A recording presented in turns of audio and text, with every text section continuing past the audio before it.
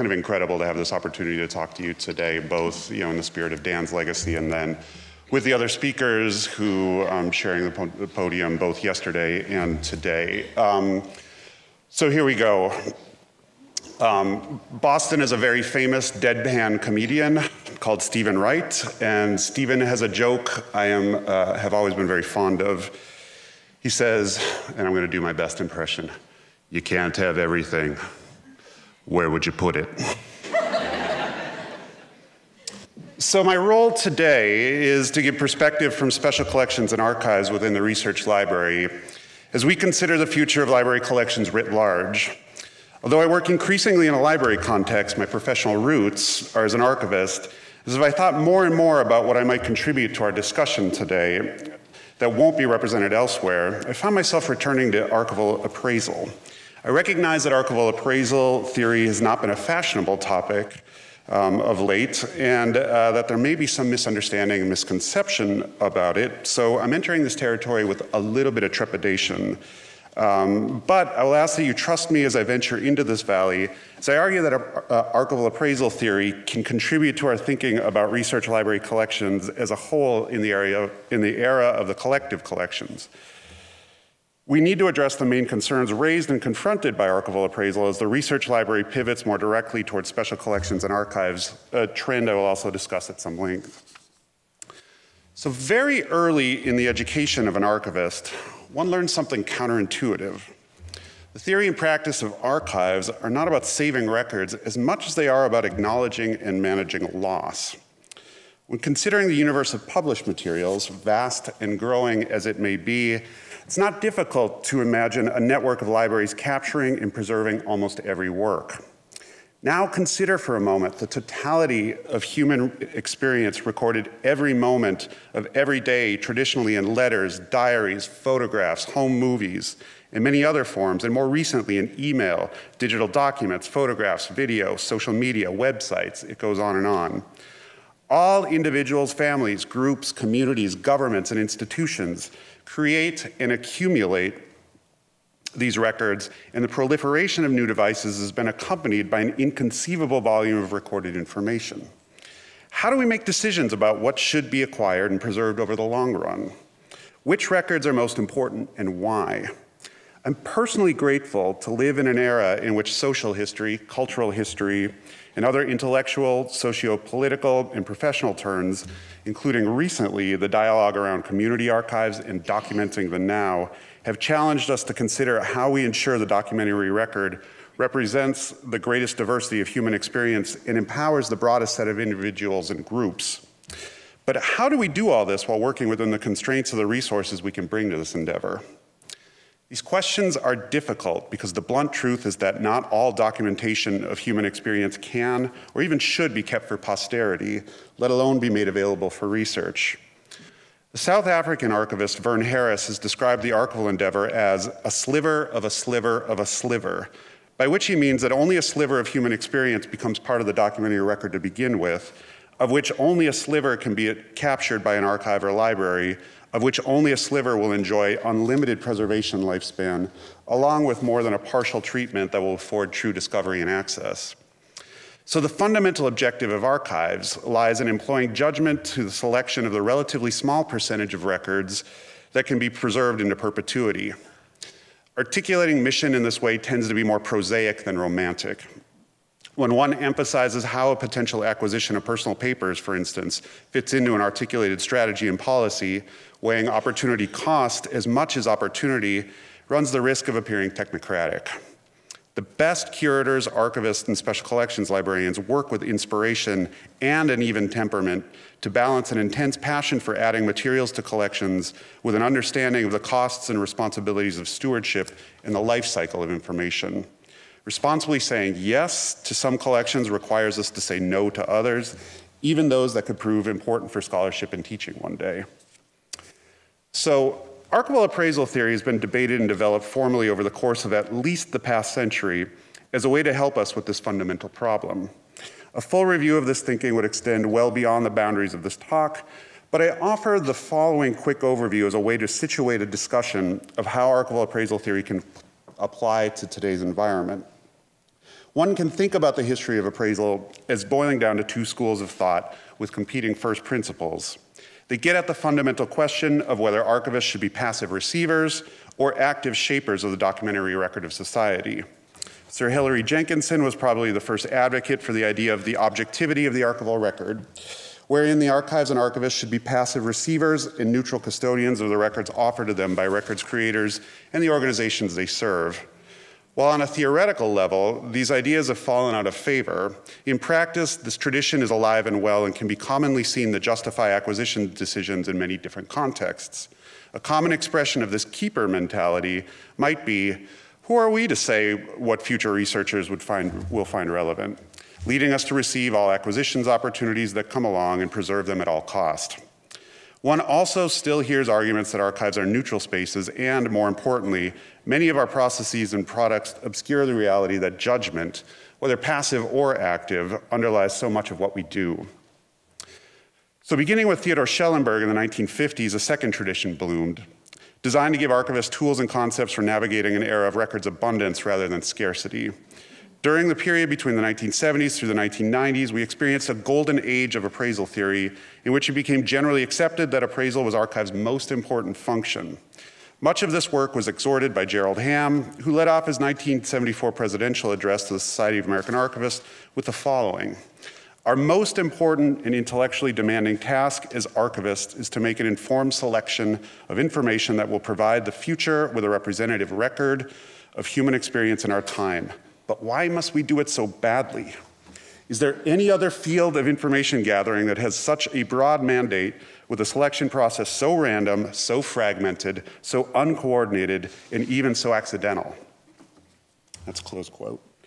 At least in part, Ham's provocation sparked 2 decades where archival appraisal was at the forefront of writing and thinking in the field.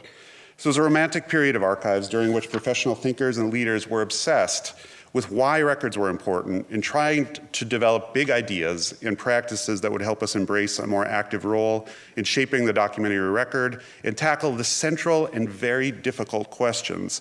What records should be acquired and kept for posterity? Which records in an archive should be kept, processed, and preserved, and to what level? More recently, this can be applied to what do we digitize and why? Many of these ideas assumed an institutional archive setting, making them less relevant to repositories collecting archival documentation from other parties through gift and purchase, but some theories deserve some passing reference.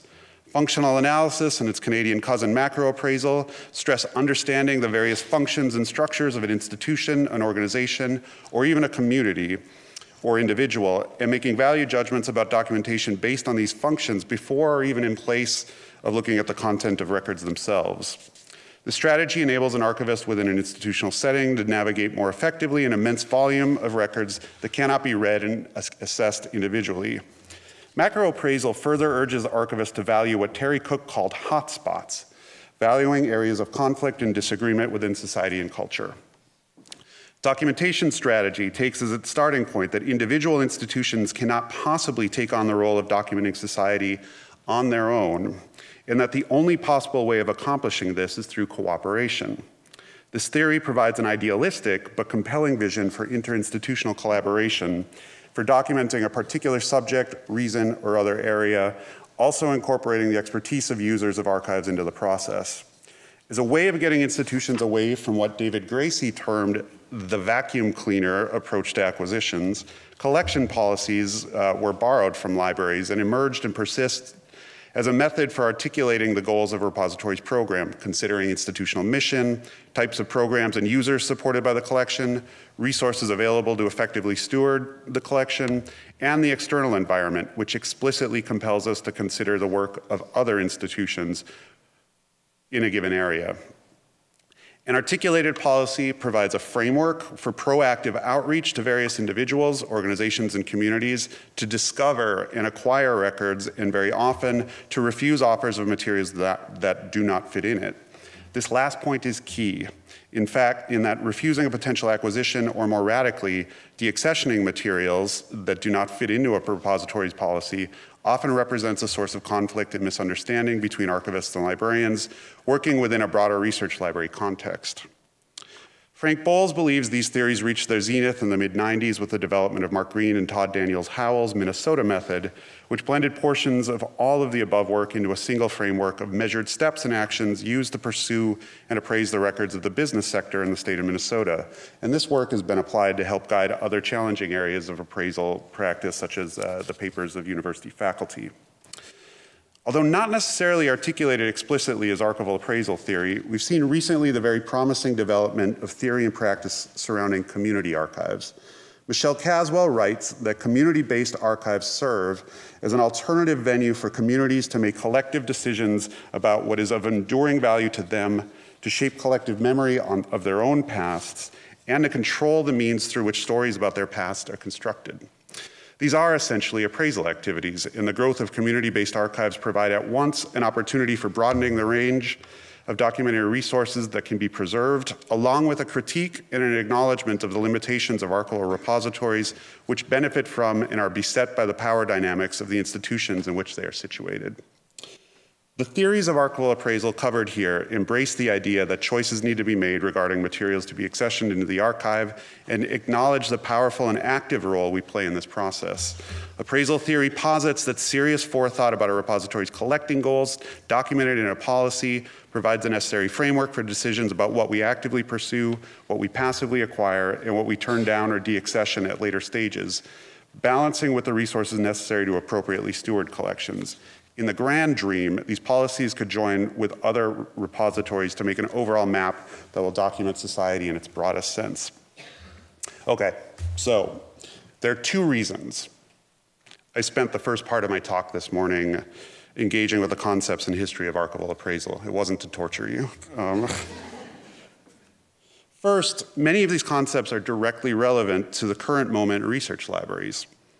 As I've waded into collections issues outside of archives and rare book and manuscript libraries, I see a familiar challenge, the tension of abundance and scarcity.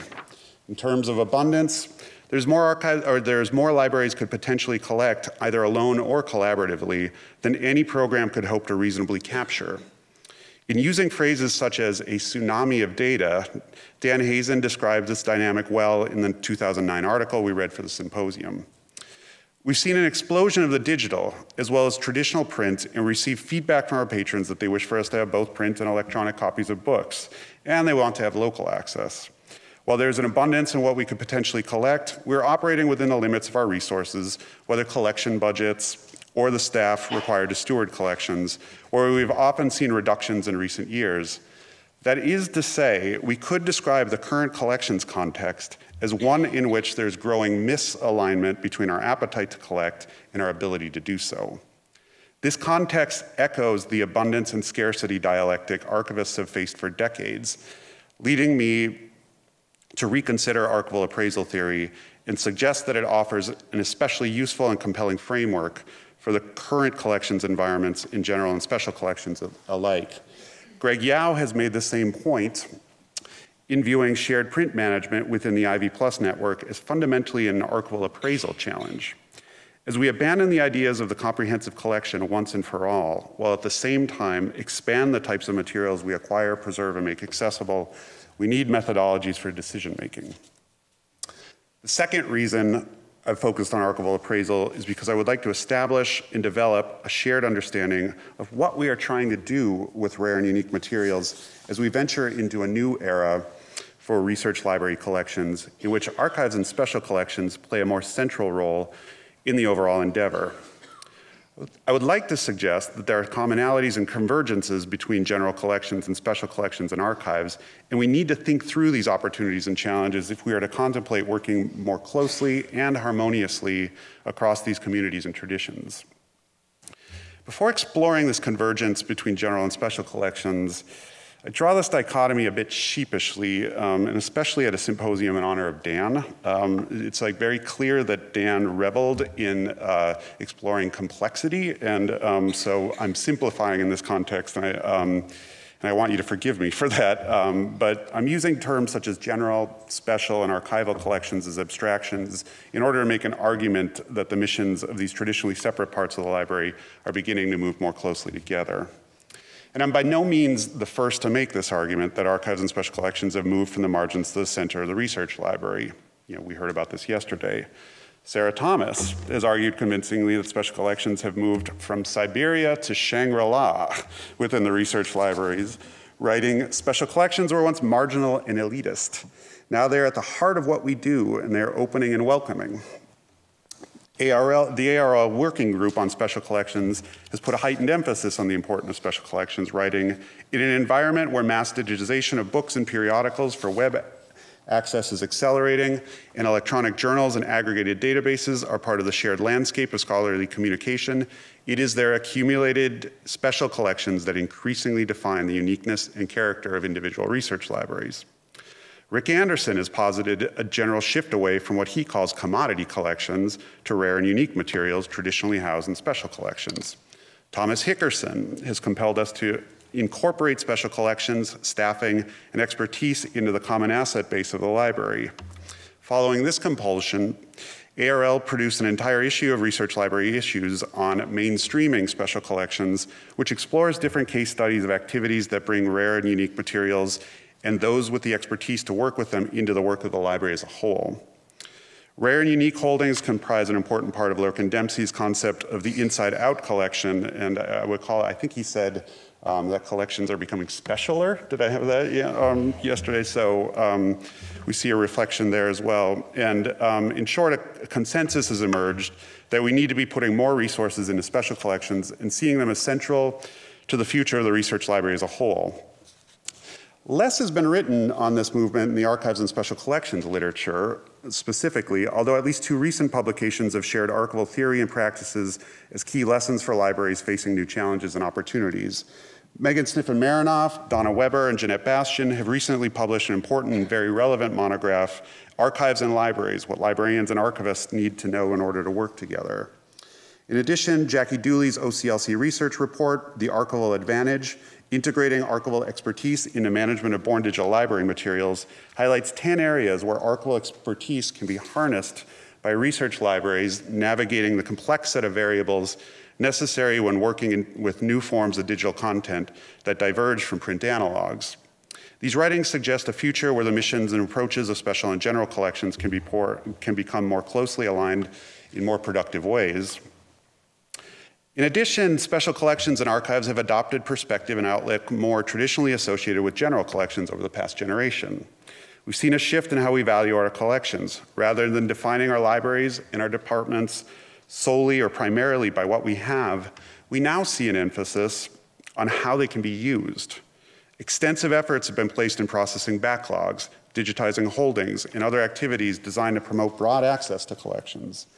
More importantly, archives and special collections now see outreach and instruction as a central part of our mission. Undergraduates increasingly find a home in archives and special collections with staff driven to help them find materials, formulate research questions and topics, and understand the power of primary source research and experiential learning. At Houghton, I often trot out the statistic that we're hosting 3 times as many undergraduates in their courses than we did even a decade ago. And we've even begun to incentivize the use of special collections and archives on the undergraduate level. Over the course of the past 2 summers, we funded and hosted 9 undergraduate research fellows to complete their own projects with the hopes that they would serve as ambassadors to their peers to invite even more students into our midst. And we are nearing completion of a publication targeted at undergraduates that highlights ways each of the 49 concentrations at Harvard can utilize Houghton collections to further their studies. Archives and special collections conferences and publications are filled with presentations, sessions, and articles that report on similar initiatives in other settings. The zeal with which we are promoting access, outreach, and instruction looks and feels much more like a general collections approach than something our predecessors, who focused their energies to a greater degree on the advanced researcher, would have recognized or likely supported. When sharing an earlier draft of this paper with my colleague Christine Weideman, who's the director of Manuscripts and Archives Department at Yale, she pointed out to me the various areas in access services, cataloging, archival processing, metadata creation, preservation, teaching, and administration, in which she sees convergence between archives and special collections in the main research library, highlighting this shift as the most important transition she has seen over the past generation. So, despite these ongoing transitions, there continue to be differences between general and special collections, and these differences, which most saliently occur in collections development and stewardship, present serious barriers that we need to thoughtfully address and work through if we are to continue to bridge our traditional gaps. These differences matter in that while we have theorized and actualized some convergence of mission and activities, they can serve as a source of ongoing misunderstanding and even frustration. At heart, I would identify three concerns where friction remains. First is a lingering aspiration for comprehensiveness. Two is the degree to which awareness of life cycle costs have been incorporated in the selection process. And three, it's how we view partner institutions. Again, oversimplifying for rhetorical purposes, the traditional collection development goal within the general collections at the major research libraries was comprehensiveness, to build piece by piece collections of record that contain, or at least aspire to contain, the full printed record of human endeavor. While even at Harvard, we've moved away from the goal to have everything, we still want to build broad and deep local collections that support the wide-ranging and diverse research interests of all of our faculty and students. Since these interests are voracious, we have generally believed more is better. Even in vestige form, these approaches do not map as well onto special collections and archives, where the approach to building and stewarding collections is significantly different. Building broad and comprehensive collections has never been the goal, but rather to build strategically and selectively, at times working to tremendous depth, but without the assumption we can or should cover all bases. This represents less of a concern when it comes to rare books and manuscripts acquired individually or in small allotments, but can be more challenging in the areas of ephemera collections, collections compiled by collectors that we later acquire, and especially modern archives, which all have significant stewardship costs. Speaking of stewardship, in the general collections tradition, the acquisition decision tends to be a one-time activity. Although bringing collections and technical services staff more closely together in administrative structures has become more common, there often exists a division between those bibliographers who make selection decisions and those responsible for the full stewardship life cycle that includes preservation, access, and support of research and teaching using collections.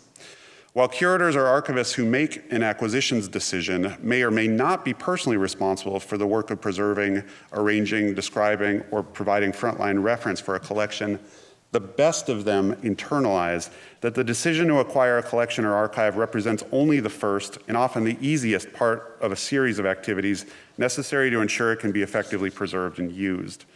The underlying assumption for a curator is that he or she has broad oversight responsibility for collections in their area. At minimum, they contribute expertise to processing and cataloging, as well as judgment to conservation and preservation decisions, expert research and teaching support for faculty, students, and other researchers who need it, and interpretive activities in the form of exhibitions and publications when necessary or opportune. While certainly standard approaches are utilized, rare book cataloging and archival processing usually has to counter the unexpected, and judgment of individual archivists and catalogers must be employed on a regular basis to navigate appraisal decisions and appropriate levels of arrangement, description, and preservation. While we've made remarkable progress processing hidden collections over the past decade, many repositories still carry significant backlogs. Moreover, especially with gifts, but also with some purchases, curators take on a long-term relationship with an individual, organization, or estate seeking to transfer collections to a repository. Like all human relationships, these can be complex and time-consuming with ups and downs, and require us to consider longer-term implications on our time and psyche with every decision. All of this work can be labor-intensive, and I fear adding more individuals with a mandate to acquire collections without careful acknowledgement of and planning for growth will create a new era of backlogs filled with records of uneven value. Finally, a note about competition versus collaboration. In general collections, we traditionally looked at holdings at peer institutions in a competitive rather than complementary way, with the collecting goal traditionally being not to hold all of the volumes at peer institutions, but to go above and beyond this to have the largest collections. ARL rankings have traditionally incentivized this model, whereby the strength of collections was measured by the sheer size and scope of our collections and materials budgets. We have, of course, seen powerful use cases of collaboration on the collections front. And I think we heard, I'm not talking about area studies today, but I think that was a really important point made yesterday. in addition to networks of interlibrary loan, the Borrow Direct lending service within Ivy Plus, and the whole concept of the collective collection provides an inspiring collaborative vision. I'm concerned, however, that when we discuss the turn to conceiving of our research library's special collections and archives as the way we distinguish our collections from one another, we will advance in a needlessly competitive way. While size and scope are often used as bragging rights in special collections and archives, we traditionally also build collections with a keen awareness of those at peer institutions. And again, referring back to what Lorcan was talking about yesterday, I think he referred to this as conscious coordination. I've spent much of this paper considering archives, but I'd like to use an example of rare book acquisitions to illustrate this principle. Rare book acquisitions are increasingly informed by searches often provided by dealers in their catalogs to determine which, if any, other libraries own a copy of a specific volume. While this is partially motivated by a desire to distinguish one's library from others, it can also be seen as a collaborative gesture to spend one's own resource to add to the overall corpus of materials we preserve and make available. It is not uncommon for a curator at one institution to refer an item to another where it may have a better home, and in fact, this behavior reflects principles articulated in the very first tenet of the Society of American Archivists Code of Ethics, which explicitly encourages us to cooperate and collaborate with other archivists and respect them and their institutions' missions and collecting policies. Following these ethics can be a challenging endeavor, especially when tempted by a valuable opportunity and or pressured by local concerns attracted by the prestige and utility of a specific acquisition. And our landscape is littered with examples of collections split between repositories. The marketplace can breed competition as well, when it can be common to participate in auctions that involve peer institutions, dealers, and private collectors. And certainly there are areas such as the archives of and collections related to writers, artists, and other public figures whose pursuit can be characterized by competition rather than collaboration. Though I would say that as prices for these continue to skyrocket, one wonders whether a more collaborative approach in these arenas would be better for all as well. While we would probably not want to eliminate competition entirely, even if it were possible, we should define these areas as exceptions to the rules of collaboration. We selectively and strategically build collections that acknowledge our part in a larger constellation of collecting institutions for another important reason. External users of archives and special collections have always been encouraged to utilize these holdings. For instance, at Houghton, roughly 2/3 of researchers in our reading room over the past year had no Harvard affiliation. We sometimes harbor concerns that our own faculty don't make enough use of collections at home, and that we may come under pressure from short-sighted administrators taking an our university first perspective. But these concerns pale in the understanding that our repositories exist within a broad network supporting scholarship in the arts, humanities, and social sciences. When we host a scholar from Yale studying transcendentalist literature, we know Yale will welcome our faculty and students to study the Harlem Renaissance. And in fact, many libraries and archives have developed research fellowships designed to support travel to encourage these uses of our collections. This focus on serving internal and external audience represents another way in which archives and special collections model an inside-out approach to collections. We should be prepared to deflect collections and materials that do not fit into local frameworks with the confidence that other repositories can find a good home. These three areas, embracing the need for selection, thinking collaboratively with other institutions, and fully weighing and understanding the long-term stewardship costs of special collections and archives, represent the way forward for more general collections to participate in the enhanced acquisition of archives and special collections materials. Success in this endeavor will give us a greater impact on research, teaching, and learning on campus, and to the preservation and understanding of cultural heritage now and into perpetuity. Within this framework, the convergence of general and special collections can be seen as a healthy and welcome transformation. More importantly, our divergences are not intractable, but opportunities to learn from each other and create a holistic view of the collective collection. Engaging the resources and manpower of the general library and archives and special collections work will allow us to work at a greater scale and impact and help build capacity for processing, cataloging, preservation, digitization, reference, and instruction. The moment calls for us all, general collections and special collections alike, to have open and honest conversations about what we are trying to achieve with our collecting program overall, set goals, and build strategies. We should develop broader policy frameworks and rationale for the areas we will and will not cover, and work proactively and strategically to execute them. would like to conclude with a final concern and an opportunity, returning to the themes in the earlier part of this paper.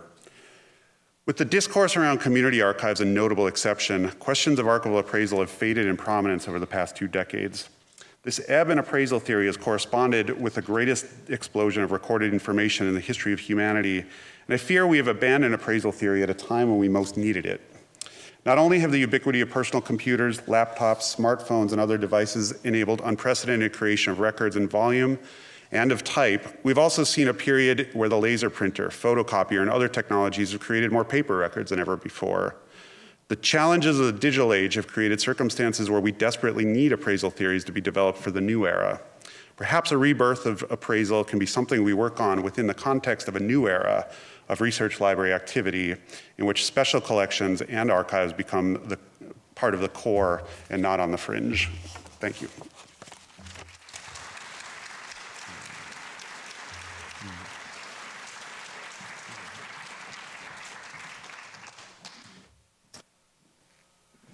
Good morning. I'm honored to have this opportunity to serve as a respondent to Tom's talk. And I first want to thank him for a very thoughtful, informative, and substantive analysis of the role of special collections and what we can learn from them for the research library as a whole. There's so much we could discuss, but I'll comment briefly on 3 topics from Tom's talk, raising questions both for him and for all of us. First topic, how central are special collections? Tom states that archives and special collections have moved from the margins into the center of the research library.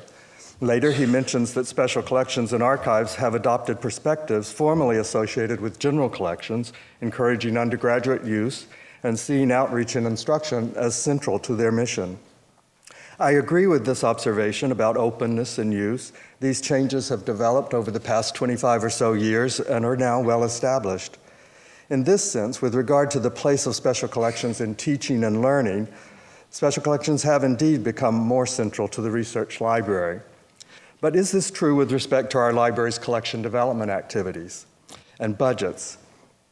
In the 2009 paper by Dan Hazen that Tom and others have referenced, Dan stated that, quote, Harvard users will ultimately be best served if the library focuses as much as possible on specialized materials and primary sources, and that the proportion of collections funds allotted to primary resources and special collections materials will build slowly from the levels typical of the recent past. Has this happened at Harvard? I hope Tom will tell us. Is it happening at your libraries? I hope some of you will tell us. At Duke, I would say that we have been intentionally increasing the proportion of the collections budget used for special collections, both from our university appropriated funds and from gifts and endowments. But still only 4 to 5% of our collections expenditures are devoted to special collections, and perhaps 10 to 12% of our workforce. So special collections are certainly important to us, but is this what we mean by central to the overall endeavor? Or is that transition still to come? Second topic, is the expanded role of special collections a convergence of interest or a friendly takeover, or both? In the conclusion of his talk, Tom speaks of, quote, opportunities to learn from each other and create a holistic view of the collective collection. That sounds like a convergence of interests. He also states that, quote, engaging the resources and manpower of the general library in archives and special collections work will allow us to work at a greater scale and impact, help build capacity for processing, cataloging, preservation, digitization, reference, and instruction. Quote, I think, for special collections. That sounds to me a bit like a friendly takeover. Third topic, how useful are the particular archival concepts that Tom described for managing general collections? Both Tom and Dan have called attention to the sheer quantity of recorded information now being produced. Tom states that there is more that libraries could potentially collect, either alone or collaboratively, than we have the resources to capture and preserve. Some of you may wish to maintain that we can, or at least that we should, keep everything, or as much of it as possible, because we cannot know what will be studied and valued in the future. If this is your perspective, I hope you will speak up and challenge Tom on this point. But in my view, Tom is correct. In the expanded world of digital information, we need to manage loss, and we need help in understanding what to collect and what not to collect. So I appreciate Tom's elucidation of the ways in which archivists have scoped their collecting activities using various approaches to archival appraisal. It is not clear to me, however, whether Tom would recommend the use of the particular concepts he describes. He says that many of the concepts, quote, are directly relevant to the current moment in research libraries, but he also states elsewhere that we desperately need appraisal theories to be developed for a new era. So to what degree can the various activist approaches in archival appraisal developed in the last half of the 20th century, or a blending of them, serve our current needs? And to what degree do we need new appraisal theories? We have only a few more minutes for discussion, but I would like to turn the mic back over to Tom and really to all of you. I hope some of you will have comments, as Tom may as well, about these questions that I've raised or topics I've raised and others from the paper. There was so much here to discuss.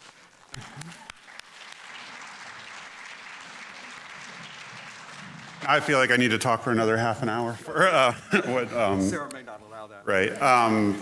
So maybe what I would just, I don't think I can address all of that, and I do want to, but maybe I would just say that there were two concerns that I thought about this opportunity. One had to do with, I have this deep concern that we're not talking about appraisal anymore, and that's really important. The second is, in my own career, yes, so I've been here at Harvard for 2 years. Before that, I was director of special collections at UCLA, and then my career at Yale, I worked both in the Manuscripts and Archives Department and at the Meineke Library.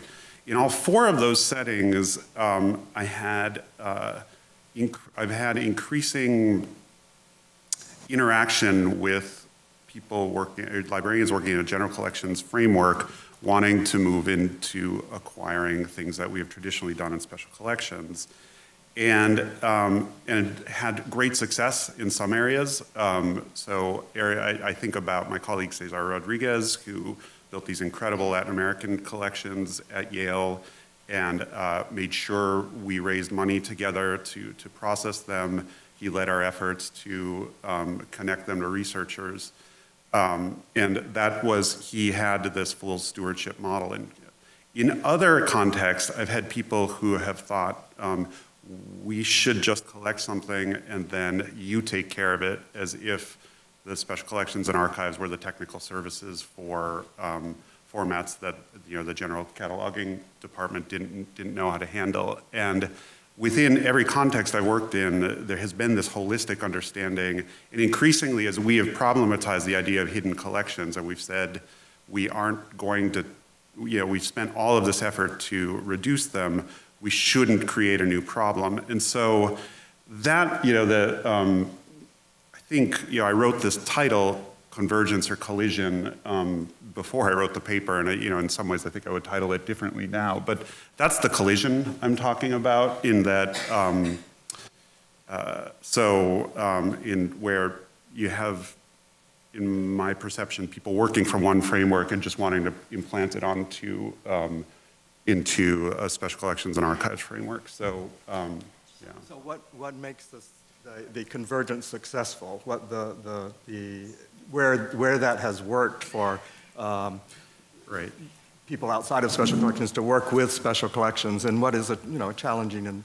So here's a few ideas. I think, and this has been, these are things that are in play. I think traditional tech services in the general library, I think that there are, we need more manpower to take care of collections, and I think we can do some retraining and or freeing up lines to hire people with more experience working with rare and unique materials and archives.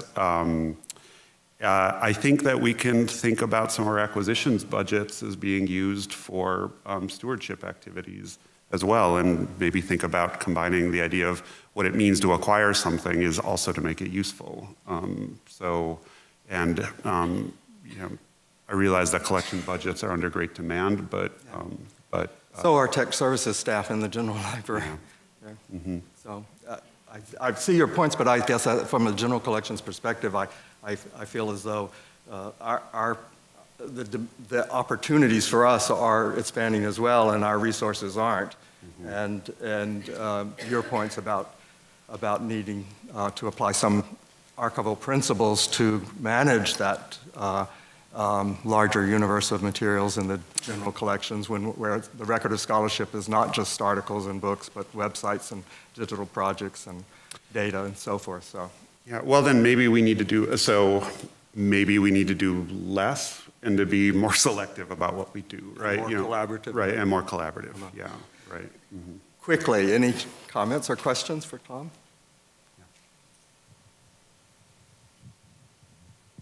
Hi, I'm Deb Bucher. I work at Vassar College, and I'm wondering about another area of convergence in research and instruction.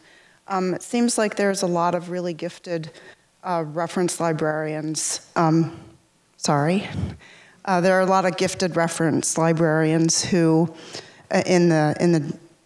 used to be really energized by working in the general collection, and I think I'm just wondering how we can employ a better convergence between reference and instruction in the general collection and in special collections. Like, how could we be better colleagues with each other?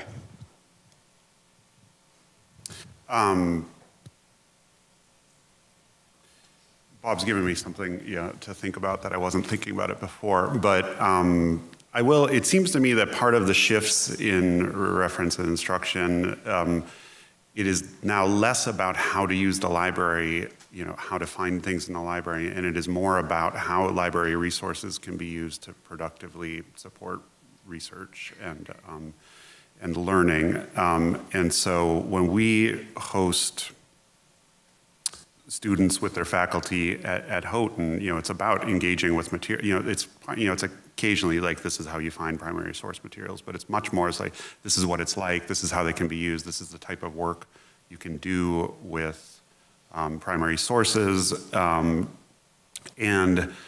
the problem we have now is that we've reached our capacity both in our building and in the staff of it, in order to do this. So we've experimented, at earlier settings, we would have people in the general library come in and teach with special collections. I think in the past, there's been a gulf between special collections and the general collection that has been very difficult to transcend. And I think, there's certainly vestiges of it now. I would like to see us take the pretensions out of that, and for my own colleagues to welcome expertise into our midst to help us do our work and, and contribute that in reciprocal ways.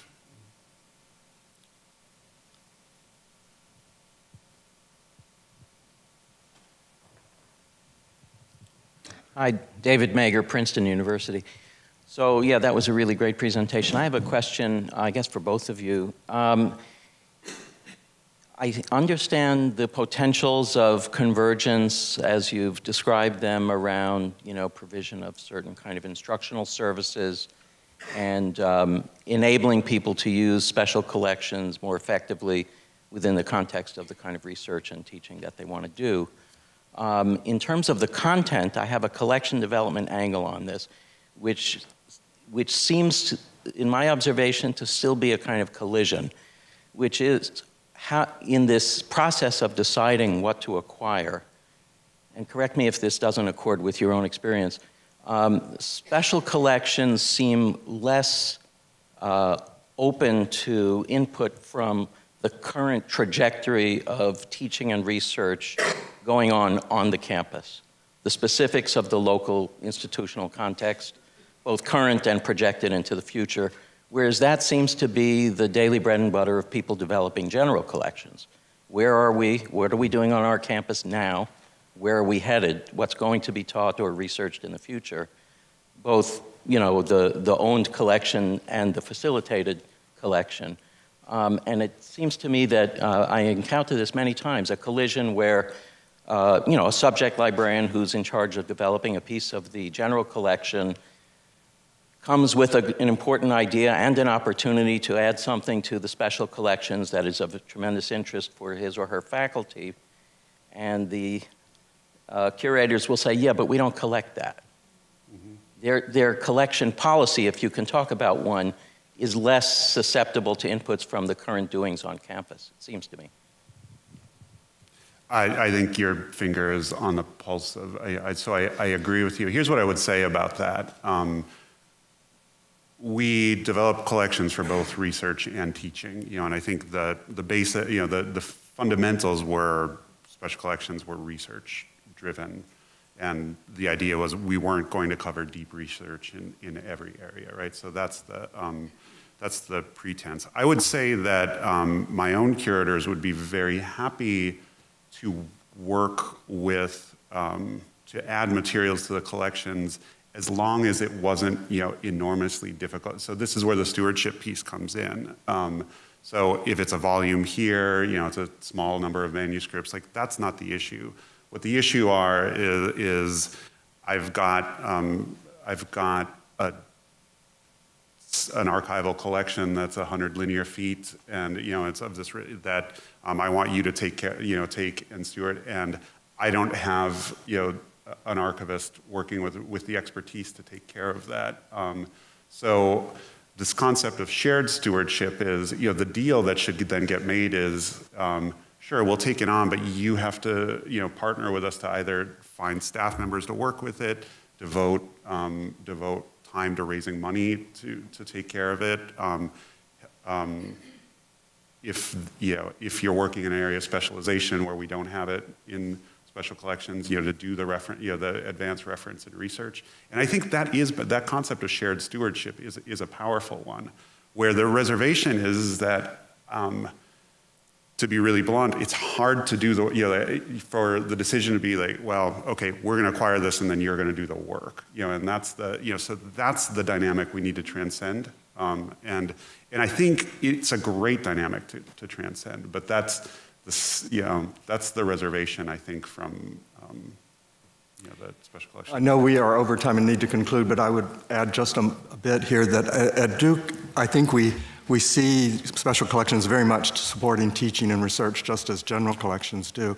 But we have attempted to find those areas of research and teaching to which the university has a sustained commitment over time. That's not just dependent upon a single faculty member or a particular course. And so the areas that are collected primarily within special collections do relate to those ongoing areas of interest and research. Whereas in a general collection, we can be more responsive to a single course or to a single faculty member. And so as we're trying to bring those things together, we find that perhaps having some representative items, again, with shared care and support from areas in which special collections is not going to focus, allows that kind of support, but without taking on a greater commitment than we can really sustain. Thank you all.